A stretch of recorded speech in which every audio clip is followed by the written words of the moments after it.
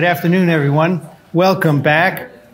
Today we finish the reproduction cycle of viruses, and we end with assembly. We're going to build some viruses today. This quote is very relevant because anatomy is destiny. When you look at a virus particle, you can pretty much figure out how it's formed. So here we have lots of different kinds of virus particles, but as you've learned, we can figure out how they are built.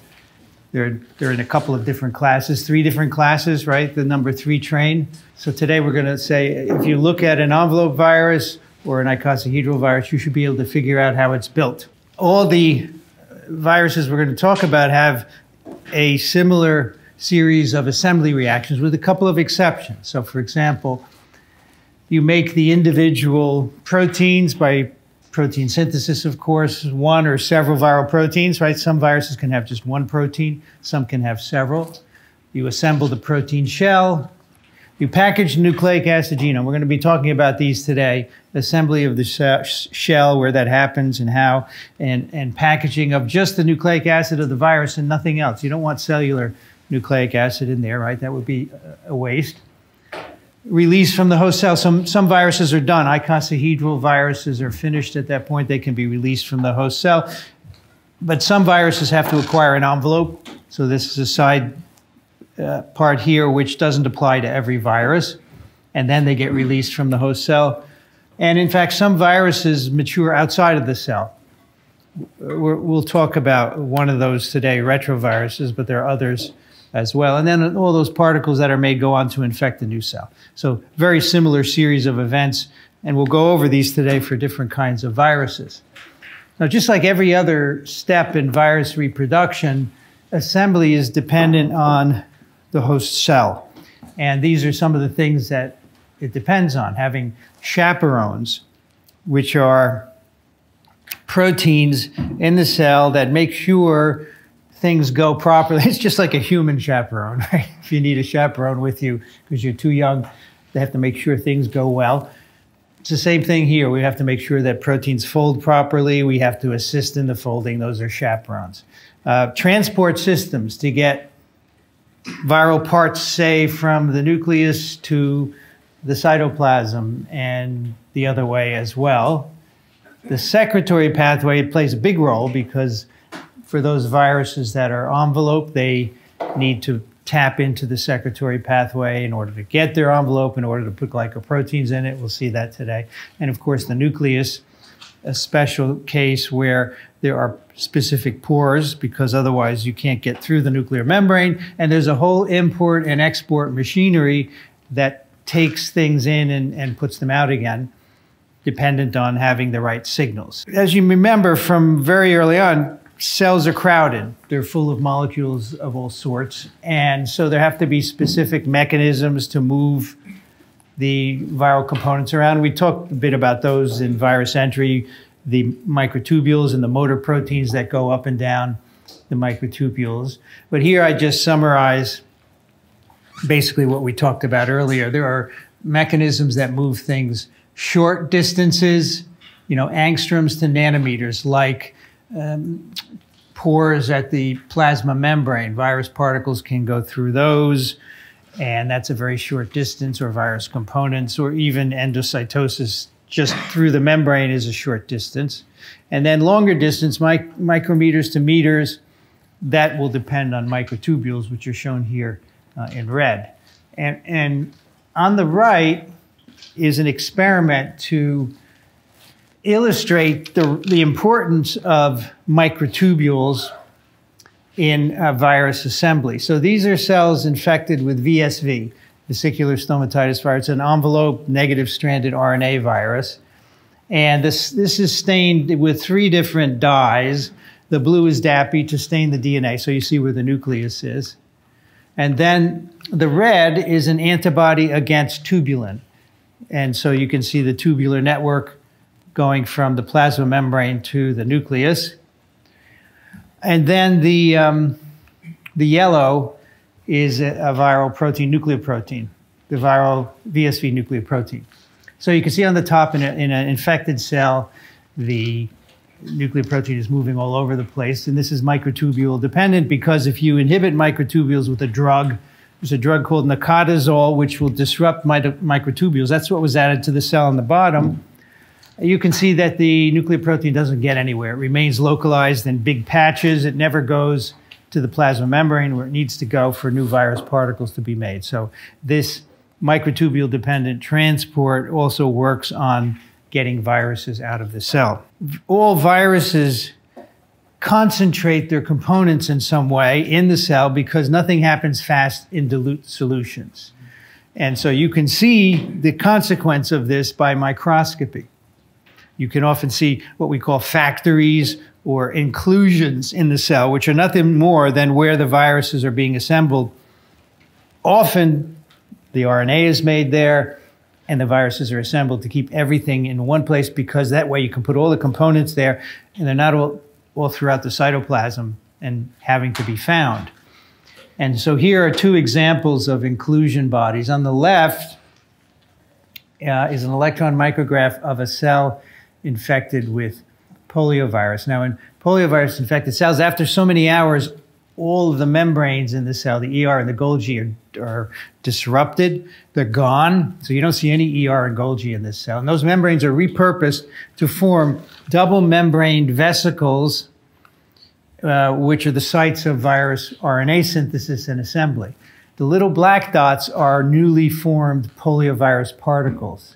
But the bigger vesicles, which have two membranes, those are the resynthesized Golgi and ER. So these are focal places where RNA is synthesized. And the RNA gets synthesized on the surface of these membranes. We'll talk about that next time, actually. And the purpose of this is to concentrate everything you need, the polymerase, the cofactors, and all of that goes to one place as opposed to being diffused throughout the cell. You can see that that would be an inefficient process. On the right is an inclusion in a cell infected with rabies virus. These are called Negri bodies after some Italian pathologist who discovered them. You know, like Golgi was an Italian something, and all these names are, and I can make fun of Italians because I am one. So it's no problem. But I'm not actually making fun of them. I'm just telling you the names. Negri was an Italian pathologist who looked at people who died of rabies in their central nervous system. And here's a light micrograph of a neuron in the brain of someone who died of rabies. And these dark dots are Negri bodies. Those are places where rabies virus is being assembled. Everything happens in one place. Now, if you have a sharp eye, you will note that this neuron has a problem, right? It's got space around it, which isn't normal. And that's because it's dying and it's shrinking. Okay, so the sections of the brain should look beautifully smooth with no holes. And this is one kind of hole that's a problem. And we'll talk later about diseases caused by prions, where your brain looks like a sponge. It's got so many holes in it. And this is all not good. Not good to have holes in your brain. Now, to get to the right places in the cell, viral proteins have addresses. They have membrane targeting signals, which we're going to talk about today. They can have signal sequences, which get them through the ER membrane. They can also have fatty acid modifications that target them to other membranes. They have membrane retention signals. So some proteins made in the ER don't need to leave. They don't have to go through the vesicular transport pathway. They need to stay in the ER. And so they have signals that keep them there. We have nuclear localization sequences to get into the nucleus and nuclear export signals to get out. So traffic in the nucleus, highly regulated. Only proteins have nuclear import sequences. And here's two examples of them. Here's a simple one in the T antigen of SV40. That's a protein, well, all the proteins are made in the cytosol, right? They have to be imported into the nucleus. 1, 2, 3, 4, 5, 6, 7 amino acids. That's it. And that sequence, hydrophobic, basic, hydrophobic, is enough to get any protein into the nucleus. You could take those 7 amino acids and put it into your protein of choice, and that would get into the nucleus. because it's recognized by the nuclear import machinery. And on the bottom is a longer import signal from a cellular protein, nucleoplasmin. Now, if you were a nucleic acid, you're out of luck, right? Because you don't have amino acids, unless you bind to a protein. So that's how viral nucleic acids get into cells. They bind some protein. We'll see an example of that today. So here's an overview of some of the localizations that occur in virus infection. So this is a mishmash of different viruses here. This is a cell with a nucleus, of course, of endoplasmic reticulum, Golgi apparatus. And here we have, for example, influenza virus nucleoprotein made in the cytosol. It has a nuclear localization signal. It gets into the nucleus. Needs to go there because that's where RNA synthesis happens. So it goes in there and grabs RNAs, and then it's going to come out again. So it has a nuclear export signal. What else do we have here? We have some SV40 proteins, capsid proteins being assembled in the cytosol.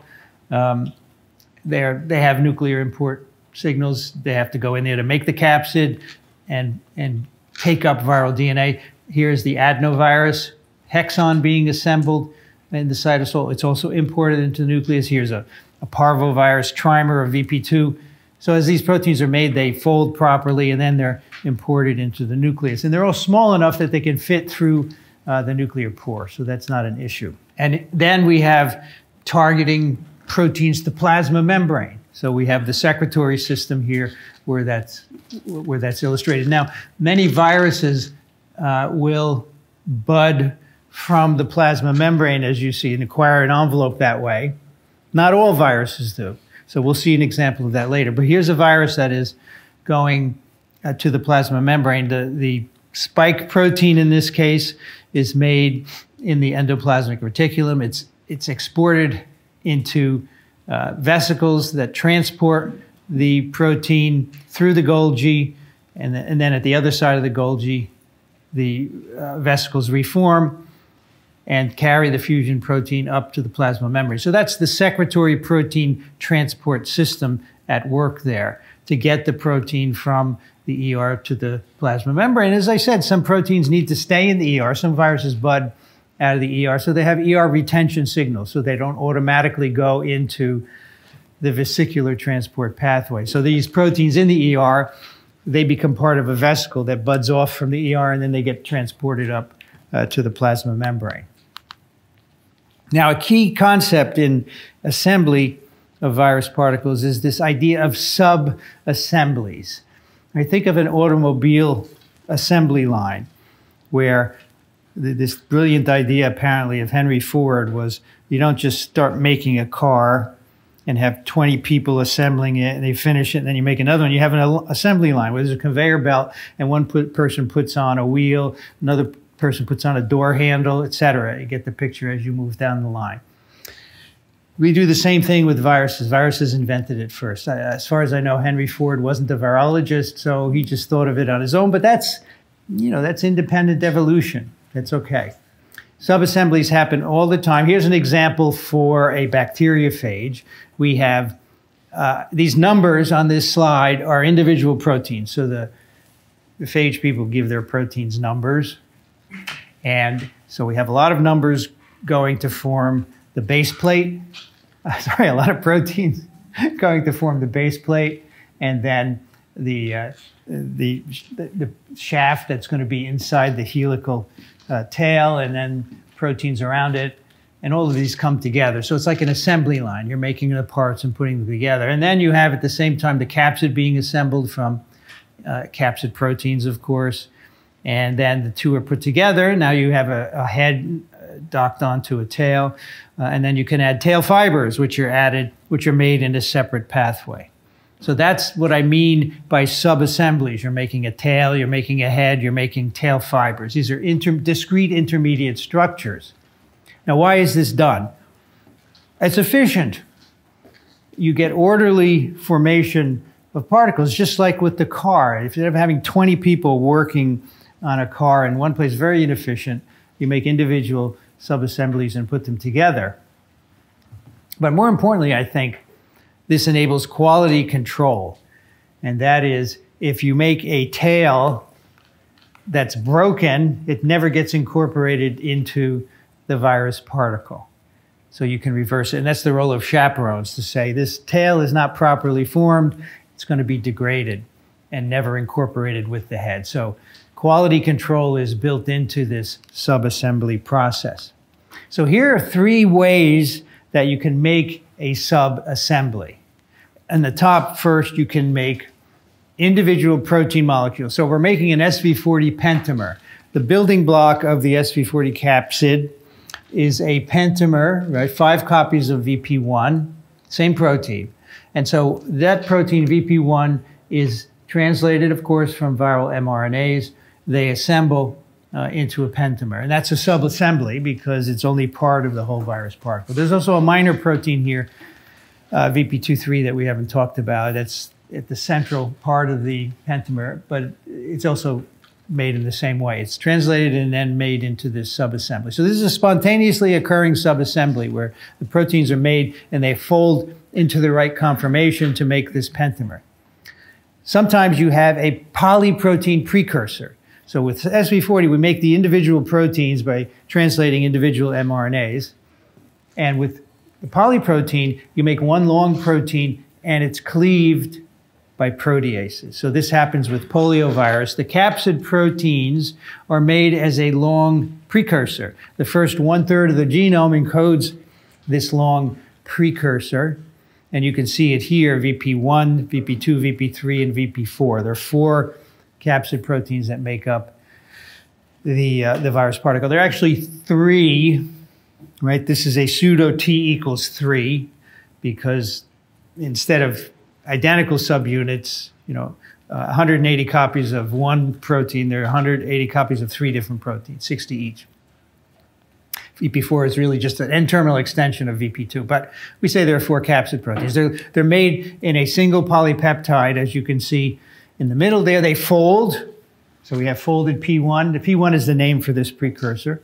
So we have VP1, VP2, and VP3 and 4. And then a viral protease, 3CD-Pro, cuts the loops between them to make the final structural unit, which is then going to go on to assemble and make virus particles.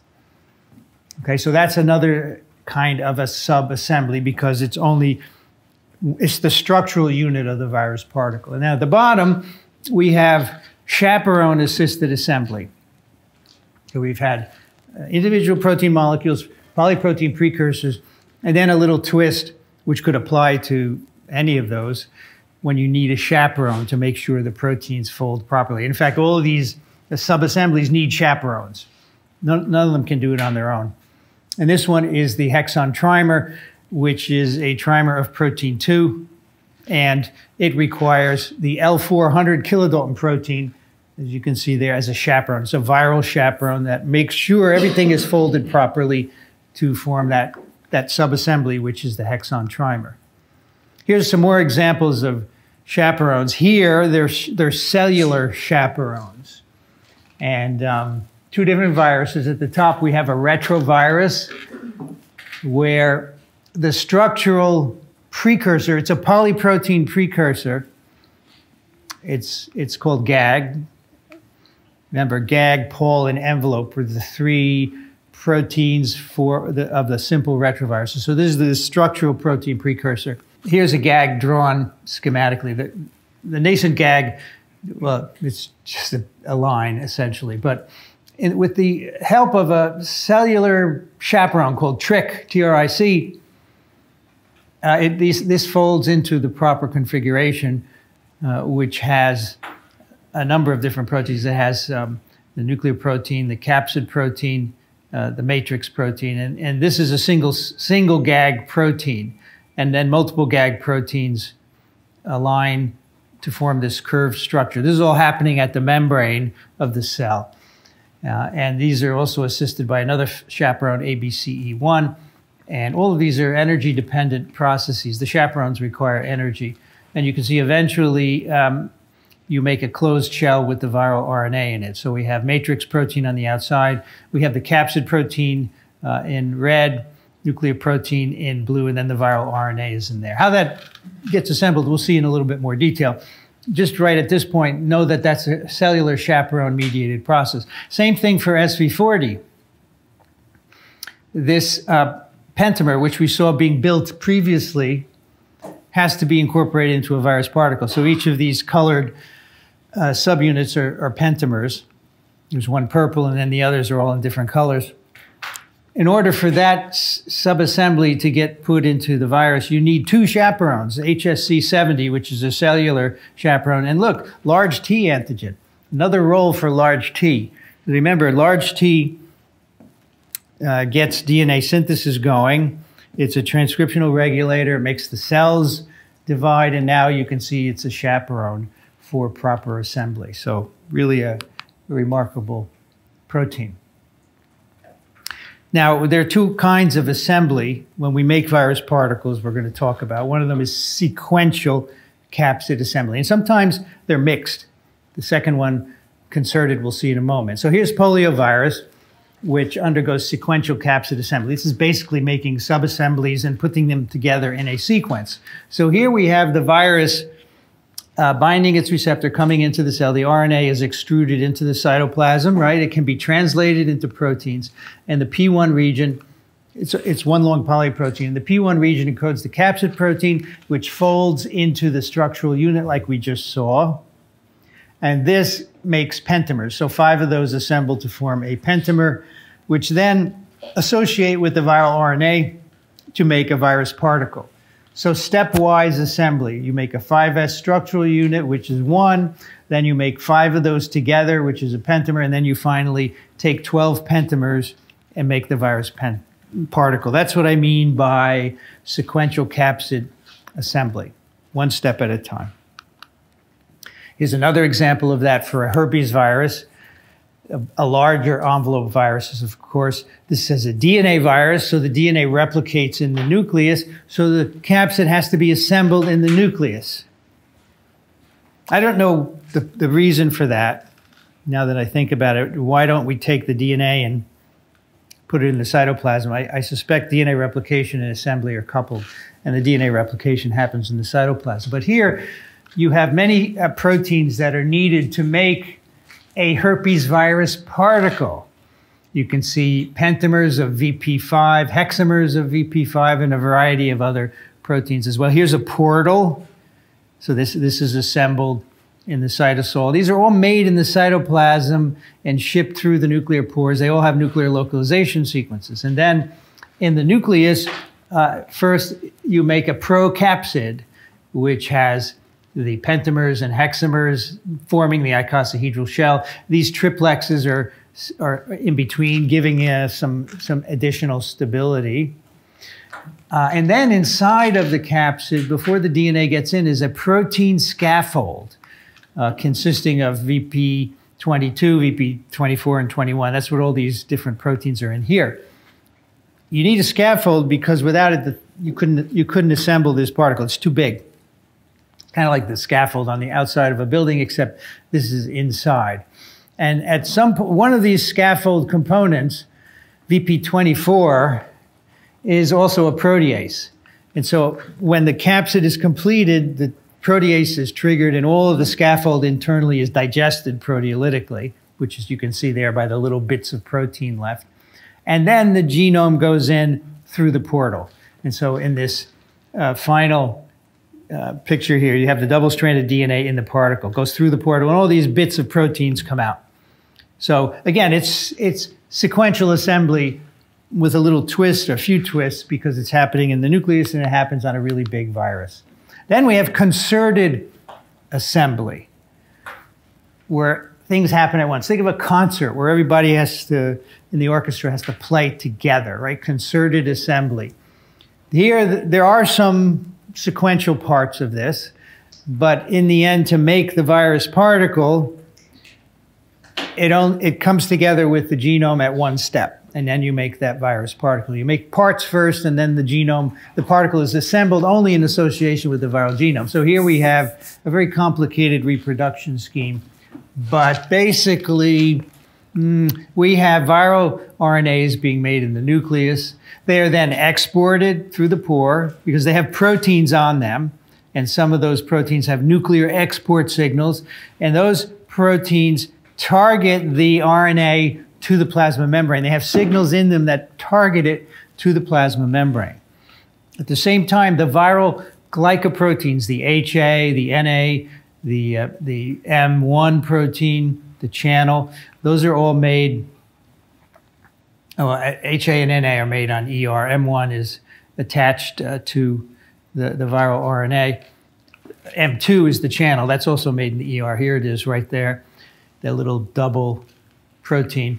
So those are made in the ER, and they're shipped up to the plasma membrane in a secretory vesicle, and they end up at the plasma membrane. As you can see here, the HA and the NA and the M2 stuck in the membrane. And then those 8 RNPs that went there bud out. So that's the concerted part. This virus particle forms all together by assembly of the proteins and the viral envelope. So these spike glycoproteins are very special, as we've already seen. They're in the envelope. They're important for binding to cell receptors. So let's just take a look at one of them, the hemagglutinin of influenza virus.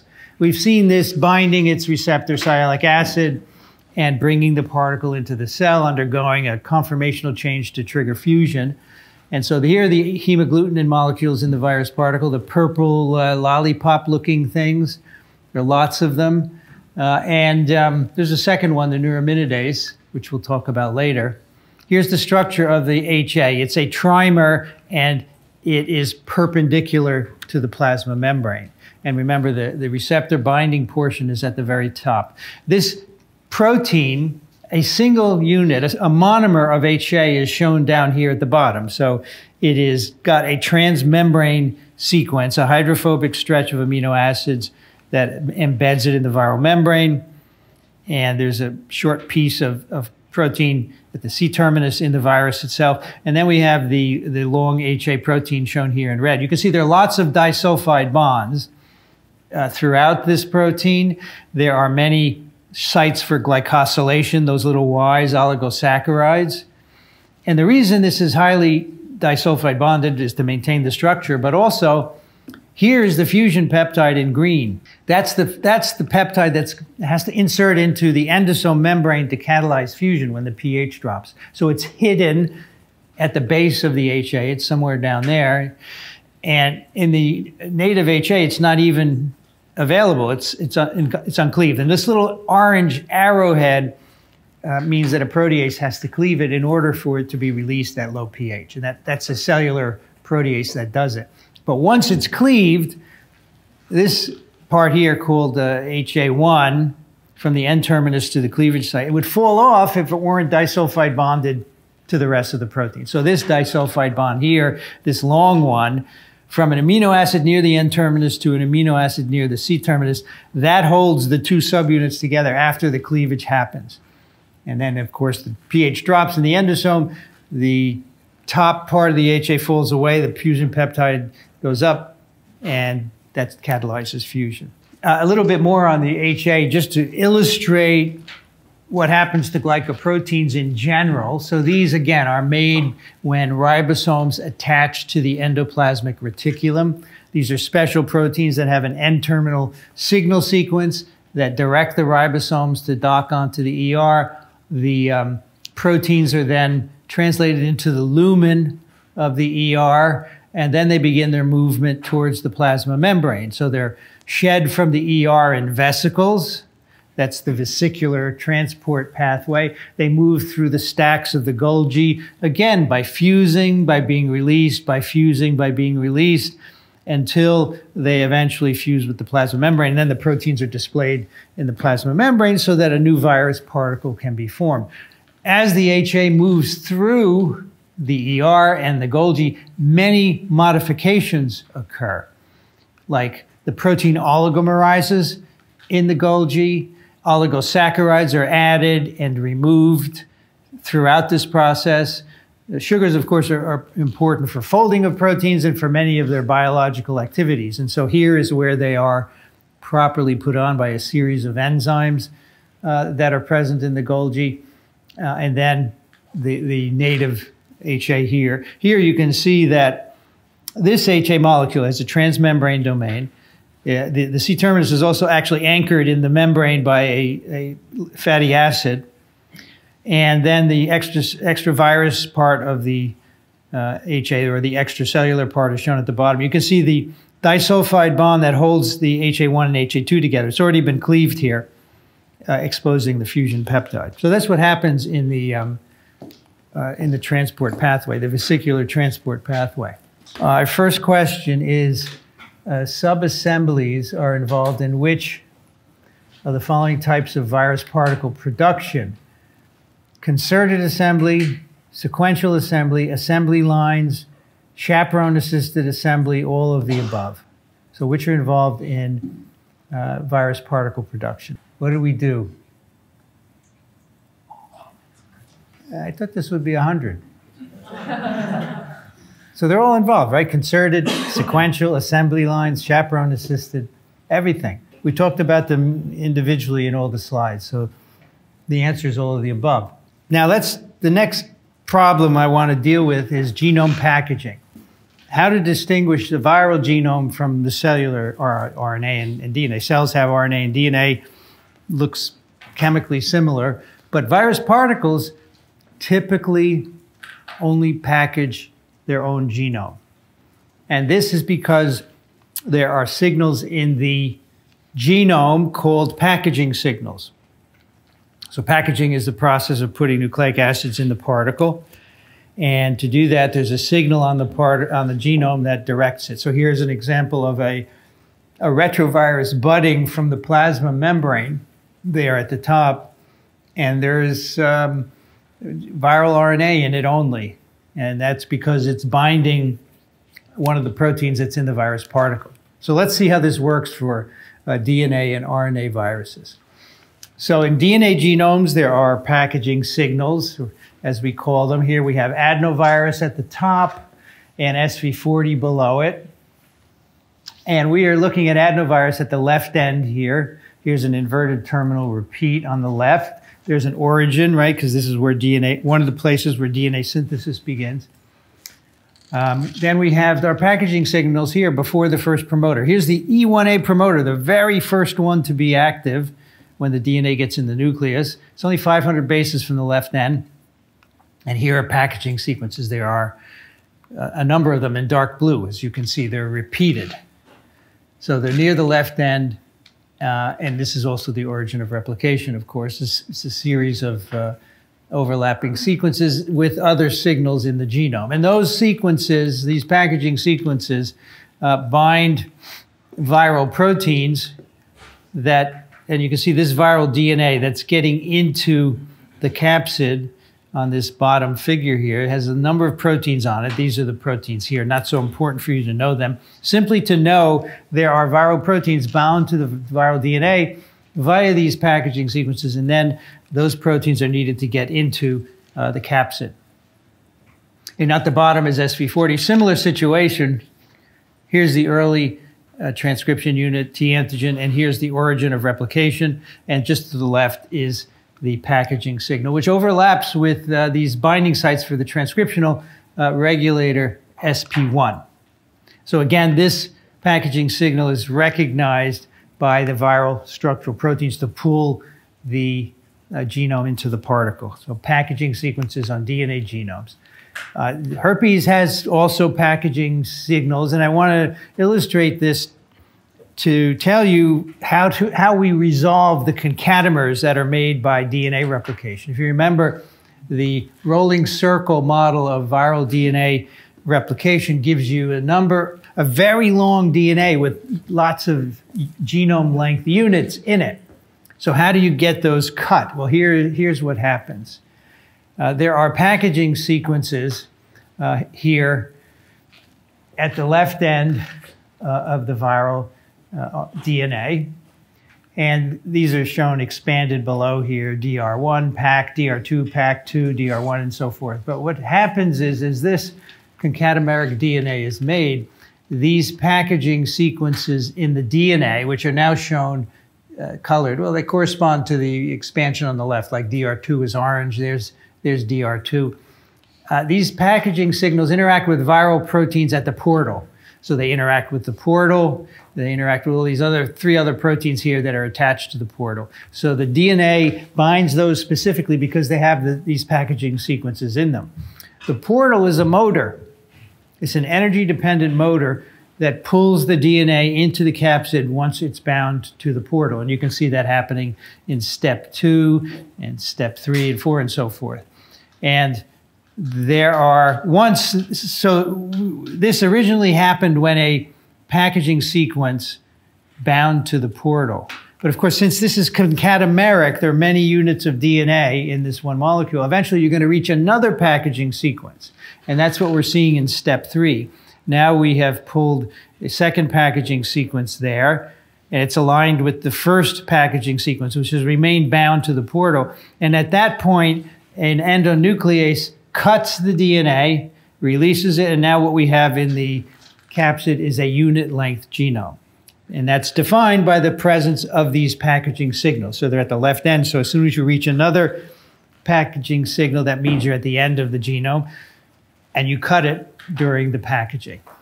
This DNA, by the way, is packaged in the particle at very high pressures, hundreds of pounds per square inch. You know, if you inflate a tire, it's like 30 to 40 pounds per square inch, right? If you did 600, it would blow up. If you inflate a bicycle tire, right? I've had them blow up on me. These are 600 pounds per square inch. It's amazing. The capsid is very hard. So why is that? Because when the portal docks on the nucleus and the entry, then the DNA comes shooting out, just like phages. It's the same thing. They're packaged. The DNA is packaged under very high pressure in the phage particle. So those pumps, the portal, for example, pump is amazing.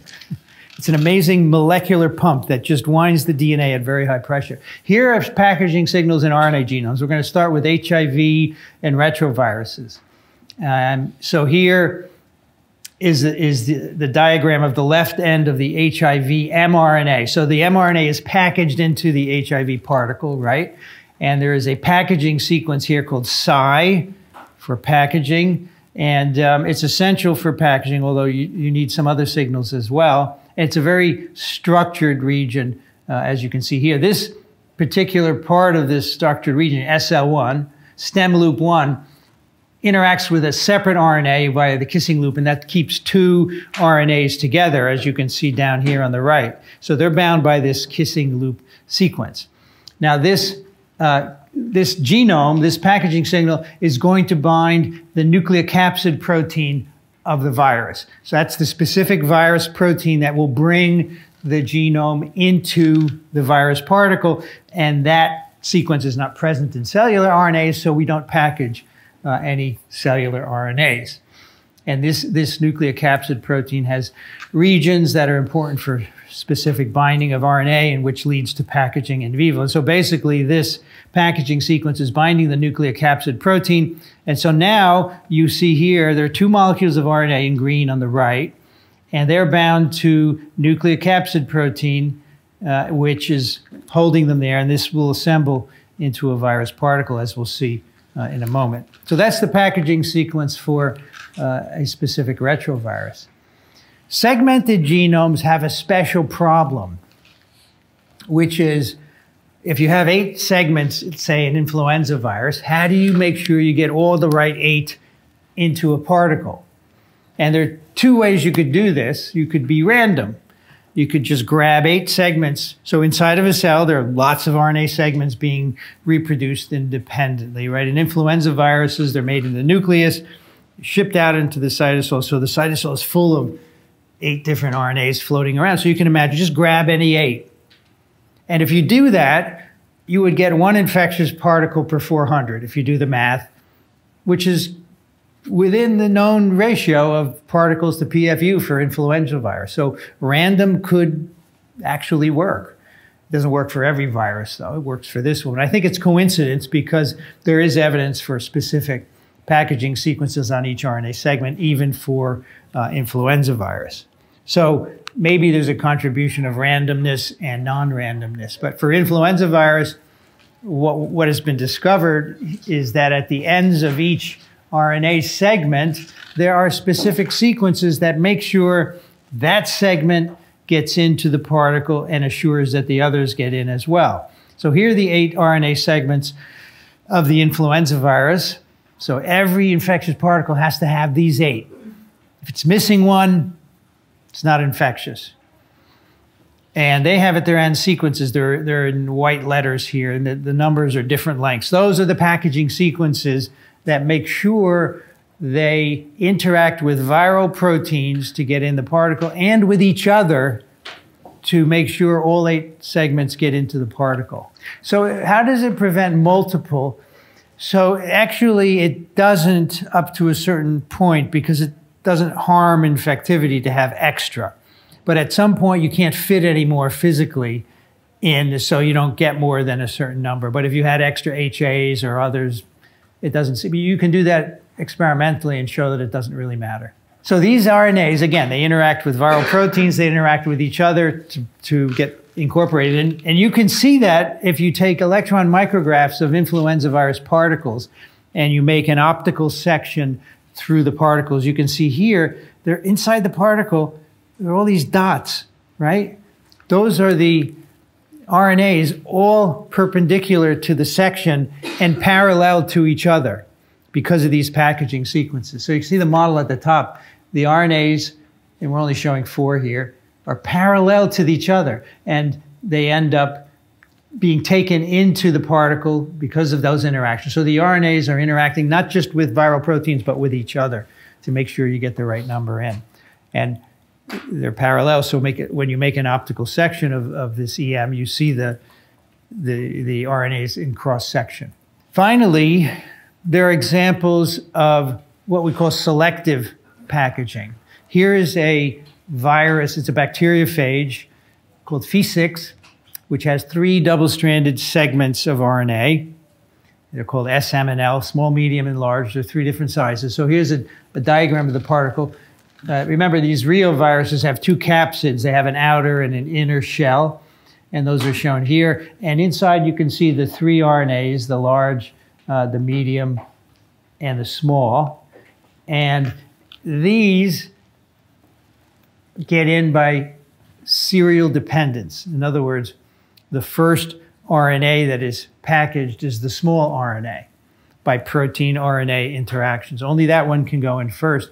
And if that's in there, if the small RNA is in, then mRNA will go in, and then finally L. So there's a sequence, there's an order in which these RNAs have to get in the capsid. L can't go first, M can't go first. If you put S in, then only M will follow and not L, and it's based on the sequences in the genomes and the proteins that they interact with. Now this virus is very interesting. It has a particle to PFU ratio of 1. Which means every particle that's made is infectious.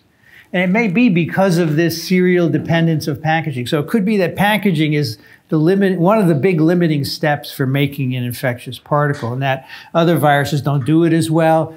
I mean, even influenza virus is 1 in 400. So even though you have these signals, there's some aspect of packaging that's random and causes errors. But this one is perfect, and it must be the serial dependence.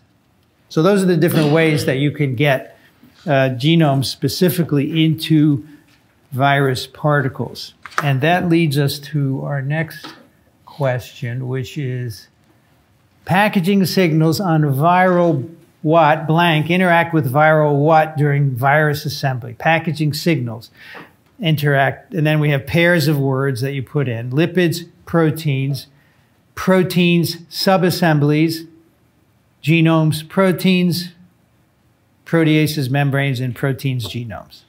So what is the right pair of words to put in there? Well, let's see how we did. So the right words are packaging signals on viral genomes interact with viral proteins during virus assemblies. assembly. So some people put proteins, but the packaging signals are on the genomes. So that's the only one that is possible. Let's talk about how to get an envelope or a membrane.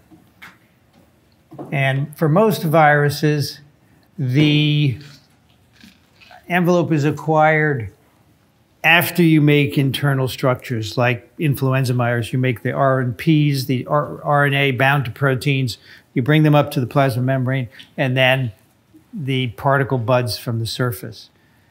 But for some viruses, it happens at the same time. The assembly occurs during the budding process, and that's retroviruses, as you can see here, as you will see in a moment. Now, on the bottom are different situations where the budding is driven by different viral components. So, for example, on the left, for some viruses, if you just make the capsid protein and the, say, glycoprotein in a cell, in the absence of anything else, so just make two specific viral proteins, you can get particles made. They're going to be empty, of course, but that tells you that all that's needed to drive budding is the capsid and the glycoprotein, and that's the situation for alpha viruses, like some of these encephalitis viruses, some leaky forest virus that we talked about. Now, why would you want to know this? But if you want to make vectors to deliver genes, this is good information to know. You know exactly what you need to make a particle. For some viruses, retroviruses, either the matrix, so the matrix protein or M protein is this interesting protein in many envelope viruses that's just below the membrane, and it gives structure to the particle. Otherwise, without this, the particle would be very flimsy and probably fall apart. So the matrix protein is a shell lining the membrane, and that can drive budding for some viruses, or the capsid protein by itself. In some cases, the envelope alone will drive budding, influenza virus and coronavirus. So for influenza virus, you can take the gene encoding the HA and make it in cells in culture, and it will make particles with HA in them. And that's been exploited to make vaccines. In mammalian cells and in plants, actually, you can make influenza virus vaccines just by making the HA protein. It will give rise to particles. And then the last situation here, the matrix protein is essential, but you need other components like glycoprotein, sometimes even the genome, for efficiency or accuracy. So this just gives you an idea of what's driving the budding of these particles. Now, the budding process itself is a subversion of a normal cellular process. So here's influenza virus budding. We have the ribonucleoproteins, right? They're assembled in the nucleus. They're exported into the cytoplasm. They have a signal that targets them to the plasma membrane. And in that plasma membrane, the HA and the NA and the M2 protein have been inserted. And then the bud forms, and eventually it pinches off, and you form new virus particles. So this is concerted assembly, as we said, right? You make the RNP separately, you make the plasma membrane proteins, and then the particle is formed in one step, the budding step. Here are some signals that direct this process. So these are two different viruses here, the influenza virus M1 protein and the VSV M protein. So these are functionally analogous proteins of two different viruses. And these proteins are typically underneath the membrane, as I said. So here you can see for the influenza virus, it's that blue protein. So many proteins forming a shell beneath the membrane. The M1 of influenza virus has, of course, it has a nuclear localization signal to get it in. It has a nuclear export signal to get it out. It has a part that binds to the RNP. So the M1 is shown as this blue block here. It binds to the RNP. And then it has some hydrophobic regions that are responsible for its being targeted to the plasma membrane. So here, hydrophobic regions, it's required for lipid binding and membrane binding. So that's how the M1 is targeted to the membrane. Same thing with VSV-M. It has a region that's binding to the RNAs, and it also has a hydrophobic region that's important for it, directing this to the plasma membrane. So this is how these proteins are targeted by these hydrophobic sequences. Now here's how a retrovirus buds, and this illustrates how maturation actually occurs after the budding process. So for influenza virus, the capsid is preformed, the nucleocapsid is preformed, and then it drives the budding. But here you're going to see the maturation occurring after the budding. So let's start with the GAG protein, which is shown here, right? The GAG is the structural protein precursor. It consists of the matrix protein. The matrix is blue. It's the protein that's underneath the membrane. We have the capsid protein. It's going to form the icosahedral shell, which you can see in the final particle number 4 there. We have the nucleocapsid protein, which is binding the RNA. The nucleocapsid recognizes the packaging signal in the RNA. And then we have P6, whose function we'll see in a minute. P6 actually brings the genome to the bud. We'll look at that in a moment. But what happens here, so GAG is made as a polyprotein. And here it is in a different form with matrix capsid, nucleocapsid, and P6 right there. And that molecule will pick up RNA by binding the nucleocapsid protein. So the nucleocapsid is in yellow. And then there are membrane targeting signals on the matrix protein that will bring the protein up to the plasma membrane with its RNA. And then you can see multiple polygag proteins are lining up under the membrane by virtue of the M protein association. There's also a spike protein inserted into the membrane. This eventually buds out. And then, after the virus particle is budded, there's a protease in this capsid, which cleaves proteins and forms the icosahedral shell. It matures it, as you can see here. So it matures after budding. Where does the protease come from? The ribosome, when it's translating the viral RNA, mostly makes GAG protein, and then it hits a stop codon. But about 5 to 10% of the time, there is suppression of the stop codon by suppressor tRNAs, so that you get translating longer, and then you make a GAG-Pol fusion. So the Pol part has the RT and the integrase. So now we have matrix capsid, nucleocapsid, P6, reverse transcriptase, integrase, and then protease up there, the white one. Some of these get incorporated into the growing bud as well, and that accounts for RT and protease and integrase in the particle. And that protease is what eventually cleaves the immature particle to make it mature. So this is how retrovirus particles are formed by these interactions. This is how the RNA gets into them.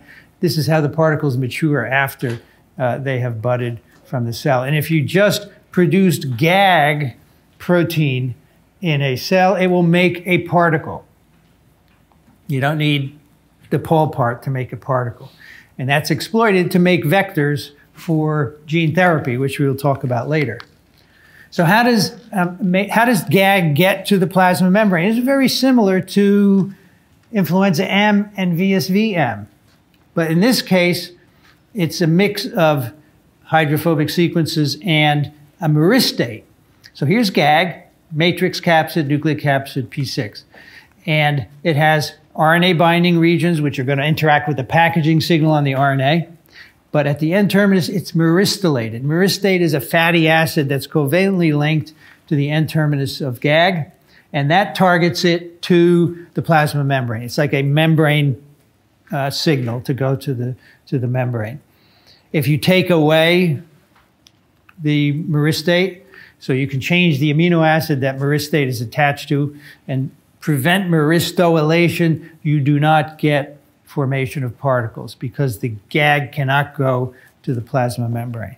So this is an explanation for many things, for packaging and for how you get all these proteins into the particle. Here's myristate, by the way. It's this fatty acid which is covalently linked to the protein. This is a signal for myristoylation. Any three amino acids, serine, threonine, alanine, N and C. So that is added post-translationally, and that targets it to the membrane. You don't need a signal sequence. This is a signal sequence independent targeting. So the proteins are made in the cytoplasm. They're modified there with myristate, and then that targets them to membranes. Now the final step, the budding itself. Let's talk about that. So if you remember this GAG protein, I told you it has this P6 protein as part of it.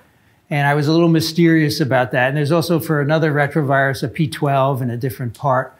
But people wanted to know years ago what these were doing. So they removed them. And when you remove P6, for example, and you infect cells that lack P6, now you get particles that form stalks and never get released from the cell. So you see in that EM, that's a cell infected with a virus defective in P6. And the buds form, the genome's in them, GAG is all in there, but they never pinch off from the cell surface. So these sequences, which are found subsequently in many other viruses that bud, were called late domains because this is a late stage in virus reproduction. They're found in both plus and minus strand envelope viruses. And what they do is they bind cell proteins that are involved in vesicle trafficking. So the cell has a whole system that regulates the formation of vesicles. For example, when two cells divide, that little bit of membrane has to be pinched off, and this system is responsible for that. It's very much like, cell division is very much like a bud pinching off from the plasma membrane. Similar proteins are involved. And this is called the escort pathway, ESCRT, which is shown here. And all these proteins are involved in making the bud and removing it from the cell surface.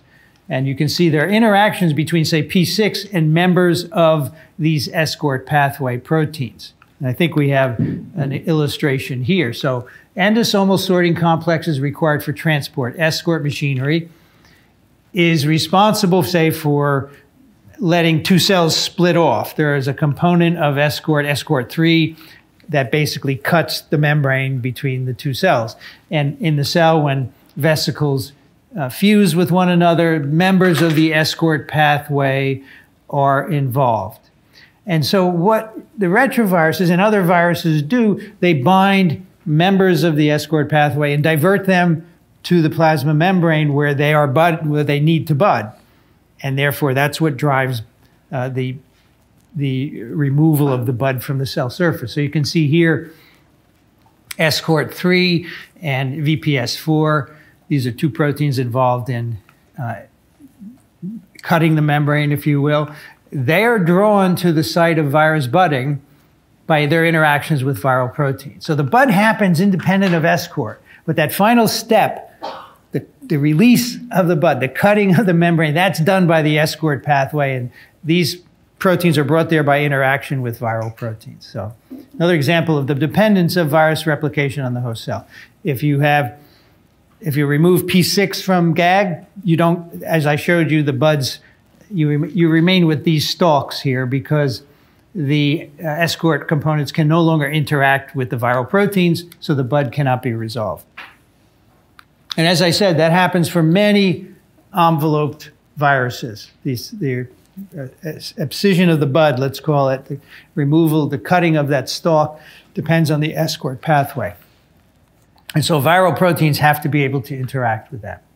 Now, in order to get proteins to different membranes, they have to be sorted there. And there are many different places where viral proteins can go. They can go to the plasma membrane, as we have seen, but they can also go to other membranes and bud from there. So on this slide, we see all the different places that we know that viruses can bud from besides the plasma membrane. So the plasma membrane, influenza virus, many other viruses bud from there, as I've just shown you, retroviruses. But herpes viruses bud from the nuclear membrane. Vaccinia viruses and flaviviruses, coronaviruses bud from the endoplasmic reticulum. Other viruses, Bunya viruses, bud from the Golgi apparatus. So the particles are actually formed intracellularly and have to get to the cell surface by the vesicular transport pathway. So here's an example for coronavirus. The virus is assembled cytoplasmically. So here are viral genomes. So this is viral genomic RNA, the 30,000 base RNA, then it's bound up with nucleocapsid protein. And that structure in number 8 then buds into the ergic, which is the ER-Golgi intermediate compartment. It's a set of membranes between the ER and the Golgi. It sounds like you're vomiting, right? Ergic, but that's what it's called. So they bud into the ergic and they acquire their membrane there. So the viral glycoproteins are displayed on the internal side, the lumen of the ergic. Some of them end up on the plasma membrane, but most of them are internally.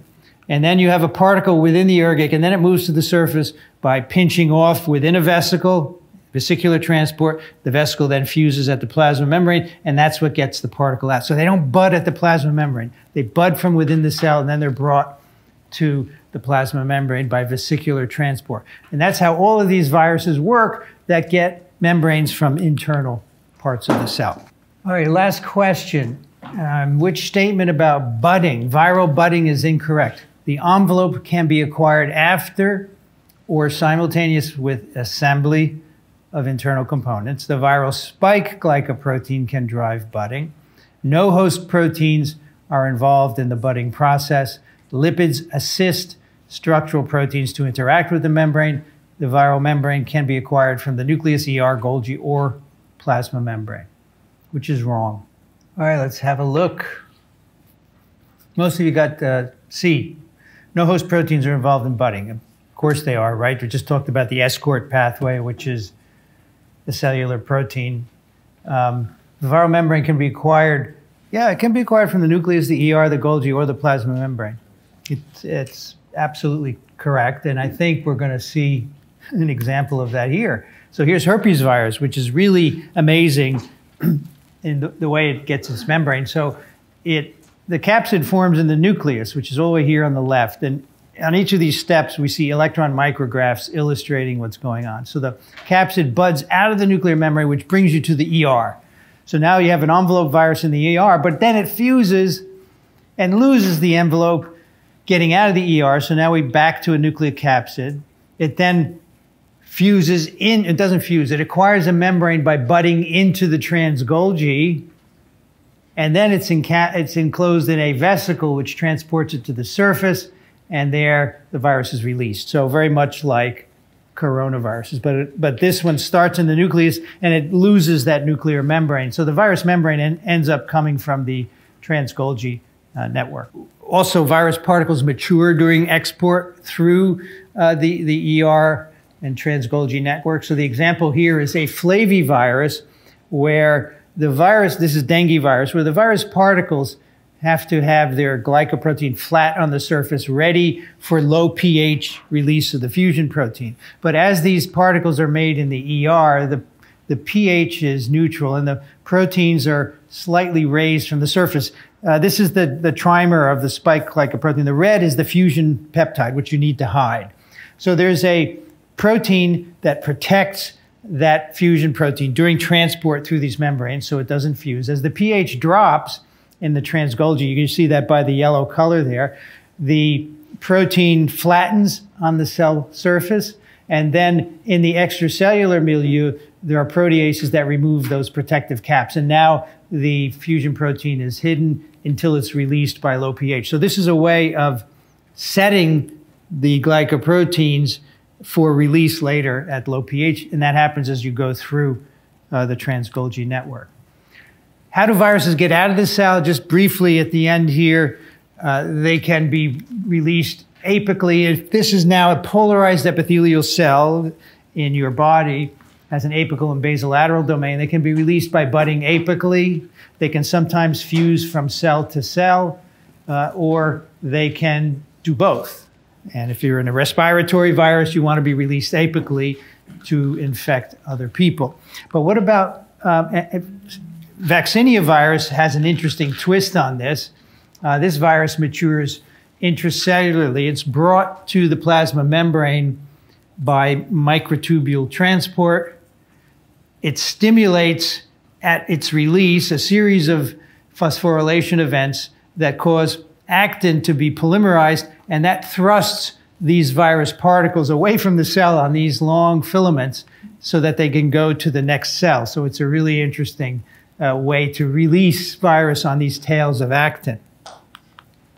Now, Non-envelope viruses, how do they get out? There's no membrane to fuse and so forth. Well, typically they cause cell lysis, which is a combination of apoptosis and necroptosis and other cell death mechanisms. They make proteins that cause cell membranes to rupture. They make pores in membranes. You get loss of membrane integrity when you shut down cellular processes, as we'll see next time. And basically, the cells rupture. As I showed you in this time course of poliovirus infection of cells, at the end, the cells are all lysed. But some viruses are not released by lysis. They're actually released in vesicles. Some non-envelope viruses are released in vesicles. And so cells, when they are infected and stressed, they form autophagic vesicles, these double membrane vesicles, and they can encapsulate some virus particles just by accident, and they can be released non-lytically. So these are double membrane vesicles that move to the surface. Autophagy is a process where when the cell is stressed, it takes and enwraps up parts of the cytosol and exports it for use by perhaps a more fortunate cell. And sometimes the virus particles can be taken up by them. And some cells, many cells, of course, release exosomes, which contain proteins and RNA, and that's a way of communication between cells. And sometimes they can contain virus particles if the cell is infected, and that would be a non-lytic release mechanism. So that ends us with the infectious cycle. I want to do one more discussion of reproduction in cells before we move on to disease, and that is the infected cell. We're going to take a look at everything that happens when a virus infects a cell in terms of the cellular response.